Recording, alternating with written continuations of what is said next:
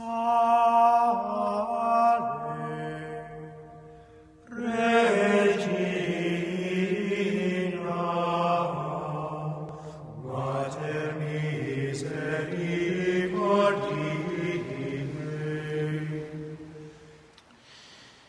has pleased God to reveal to men himself and also the mystery of his will. That is, that all men are called through Christ in the Holy Spirit and by mediation of the Immaculate to have access to the Father, union with God, to become divinized. And our Lord, as he has said, is the way. Our Lord has said he is the way, the truth, and the life.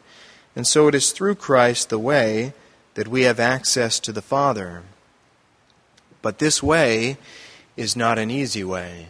As our Lord says elsewhere, the way to have access to the Father is narrow and difficult, while the other way towards eternal perdition is large and is wide and easy.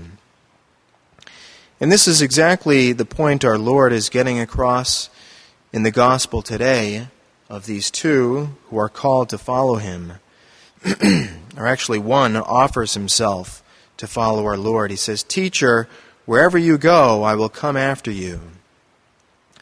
And our Lord makes sure that this man understands what he is getting into.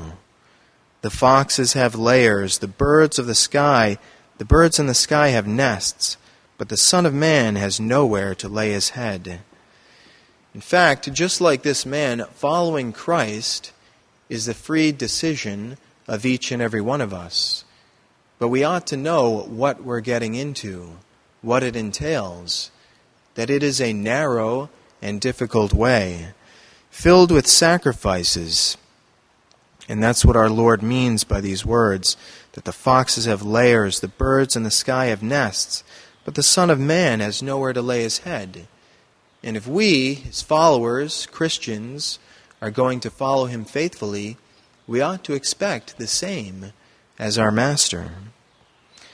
Another disciple said to him, "Lord, let me go and bury my father first." But Jesus told him, "Follow me, and let the dead bury their dead." It's kind of an interesting statement, let the dead bury their dead. Obviously, our Lord isn't referring to corporal death, let the dead bury their dead, but he's referring to spiritual death.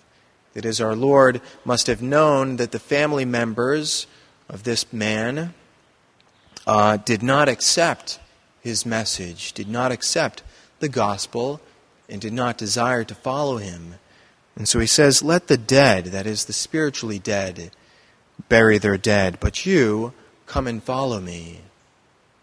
We have to remember also that in following our Lord, he comes first.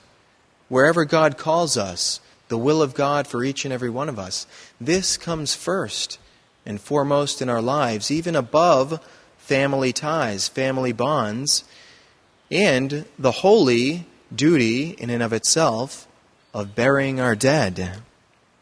As our Lord himself bore witness just as a mere 12-year-old child when Our Lady and Saint Joseph found him in the temple.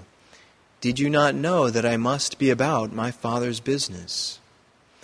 And so, today, let's have this resolve. Let's ask Our Lady to give us the grace to be faithful followers of her Son and to persevere in it until the end. Praise be Jesus Christ.